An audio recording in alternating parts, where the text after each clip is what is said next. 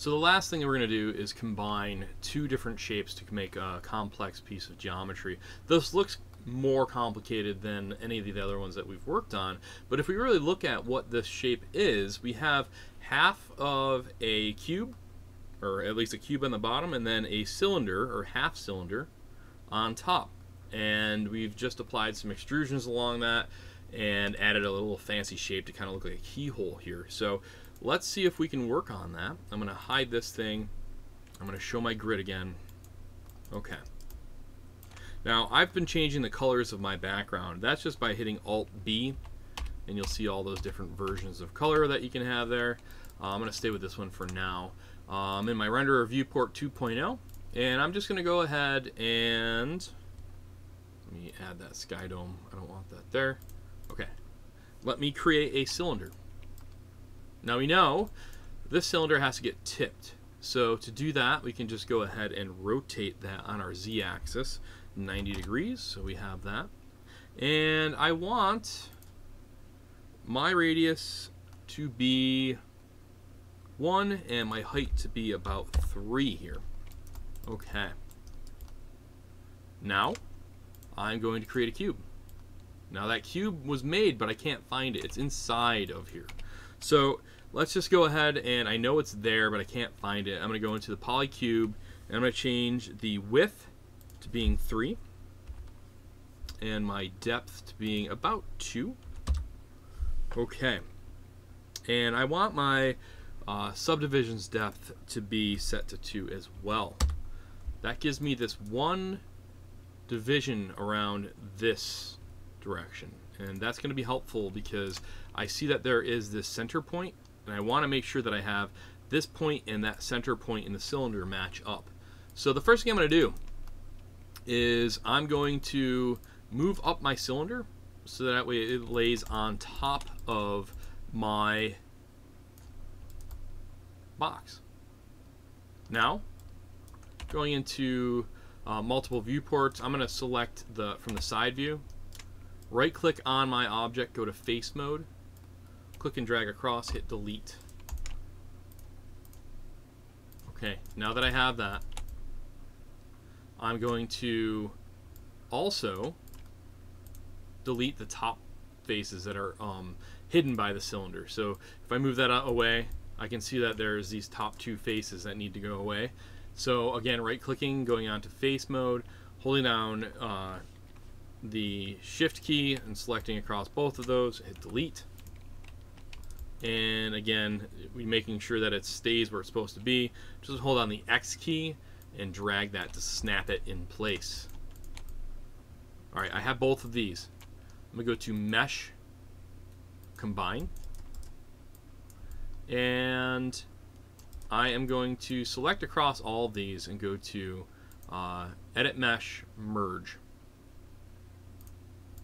And you'll notice, before I had that command, you'll see these kind of double-edged, this appearance of like having that kind of fuzzy edge there. When you do that, the merge, that's getting a threshold, and if I increase that too much, it's going to merge way too much stuff.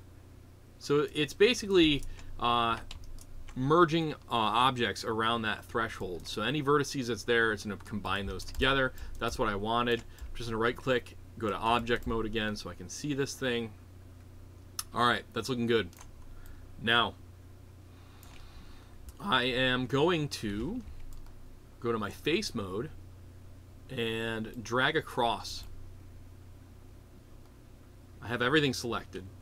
Just a fast way of selecting certain pieces. I want these pieces right here and there. So I dragged across, and now I'm going to hold down Control and drag across the middle section to deselect that.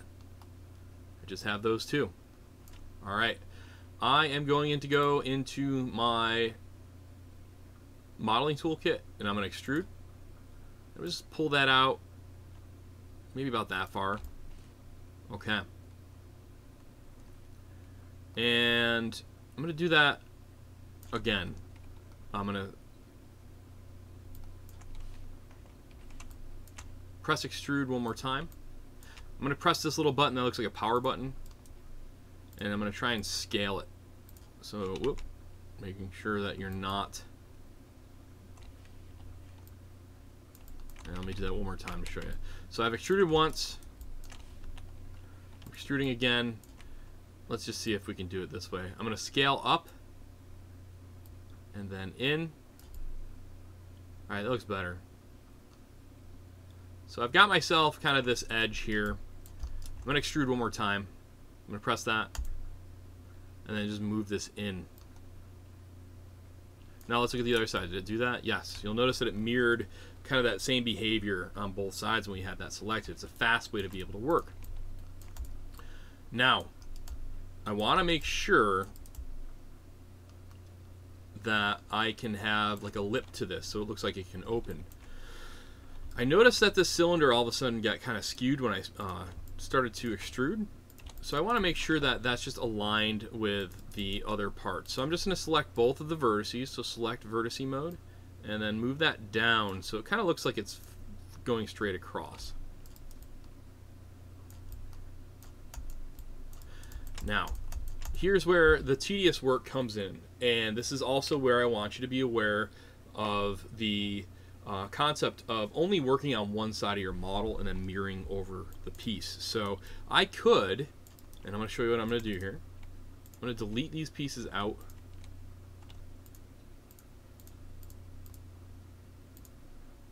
I'm just going to hit delete. Now I need to go into my multi-cut tool. You'll notice it's kind of snapping to a vertex. So you'll left click there, and I just get out of that tool by pressing like Q or W and the move tool or select tool, anything just to end that operation. I'm going to go again the multi-cut tool and then go maybe from here to there. Okay. So I have myself these little plank pieces that I'm going to work with. Not 100%, but it's pretty okay. I know that this piece is bigger than that, but that's going to be fine for the sake of this exercise. There's a way that we could fix that too. We could move this whole top part up, but I'm not going to deal with that. Notice I still have n-gons though. I have this thing, which is one edge, 2, 3, 4, 5. Whoops, where did it go? There we go. And then I got multiple pieces here too. So we always need to make sure we're in tris or quads. So I'm just going to click from here and go straight down. Okay, what a pain in the butt. You know, I just sat here and I clicked and clicked and clicked to do that. Do you really want to have to go over here and do that? No. So let's do something different here. So I'm going to go straight across the top of my model and I'm going to use that multi-cut tool. I'm going to hold down the control key before I click anywhere. Hold down control and you'll notice it'll go along this edge. And then if I hold down shift, you'll notice it'll go right in the middle of my model. Now click. Okay, it just added this. Don't be afraid. Now's a good time to save.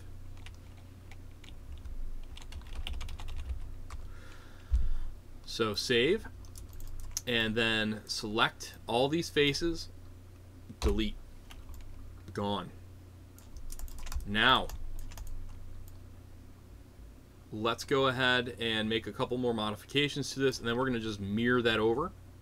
And it's going to do all the same pieces that we already worked on onto the other side. So the first thing I want to do, I want to make sure that this is flush. Or not flush, but I want to make sure it's kind of on the same level. Right now that's kind of dipping upwards. I want to make that so it's kind of like that. And now I'm going to take my faces, all of these. I'm going to hit extrude. I'm going to push that down. It gave me some stuff I don't need. It gave me all of this. So I could select a couple of them and then double click and it'll give me the ability to just have them all selected. So click, double click, you have them all, delete, got rid of those pieces we don't need. And now I'm just going to grab these and let's see if we can apply an extrude here.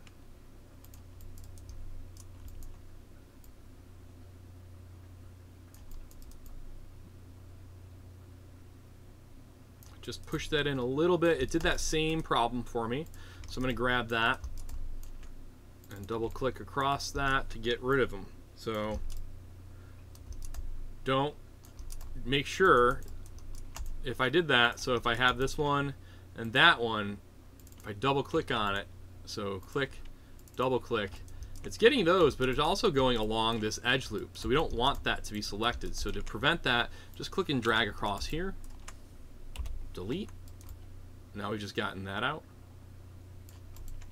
I'm going to do some more cleanup here, just making sure that this is level, or at least as clean looking as possible. I can take maybe these two on the inside and then pull that in. Alright, I like that. Alright, just press this button. And you broke it.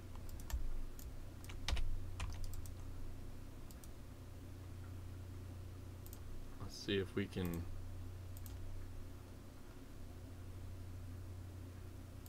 fix that.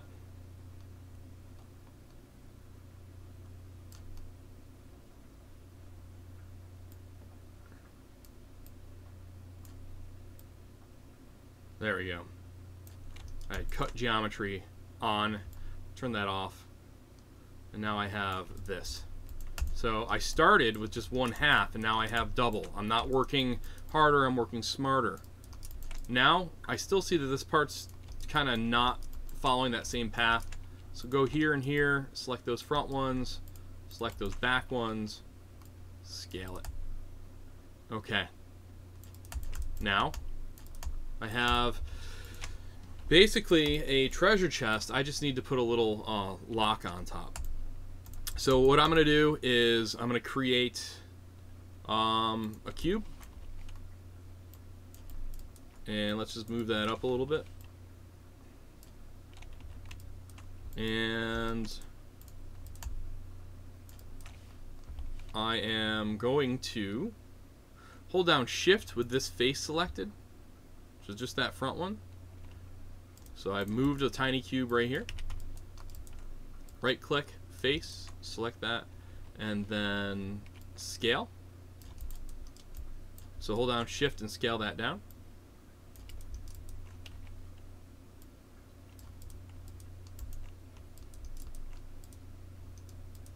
And let's just grab these vertices on top and push those down.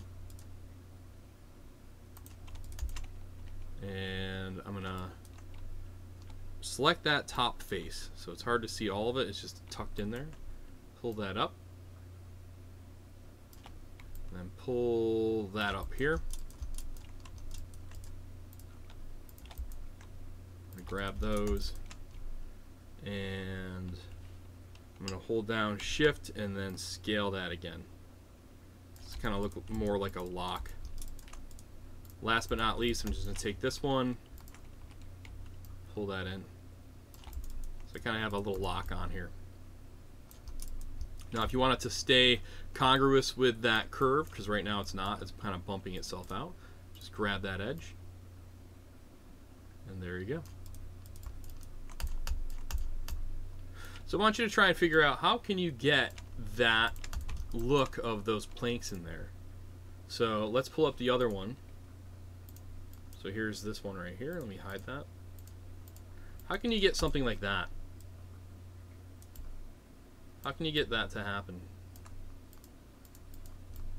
So I want you to decorate this on however you want and make sure. Right now I have a ton of history on here. I'm going to do a mesh combine.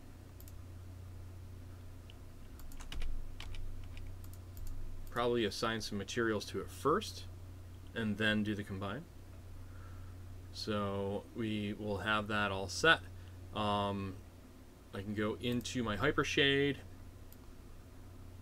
and to make a material, I'll delete those just so they're not there. I'll show you how to do that from scratch. We're going to go under our Arnold, shader, standard surface, and there's not one that's really like wood, but we could probably try.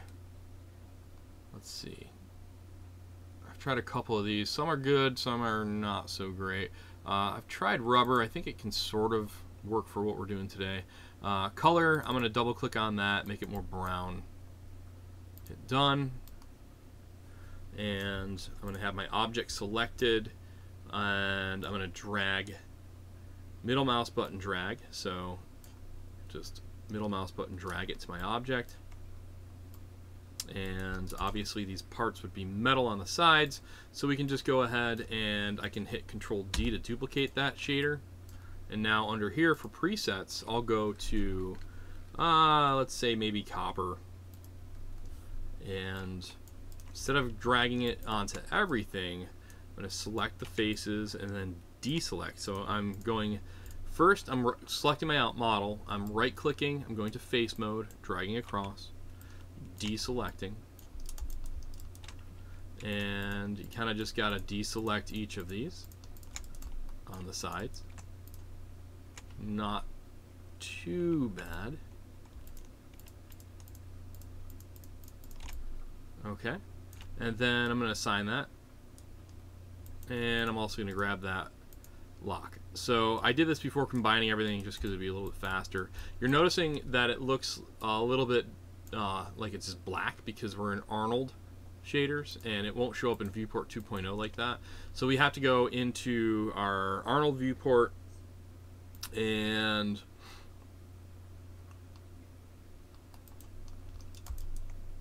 press play. I put a sky dome light,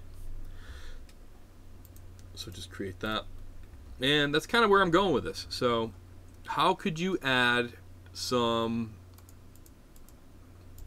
of those edges to make that look wooden? Maybe you want to add, like we did with the crate, some rivets along the side, decorate that. Once you've made that your own, I still want it to maintain that same silhouette, so don't go crazy. Make sure it's all combined. So I'm going to go to Mesh, Combine, Edit, Delete by Type and History, and we're going to call this one Chest.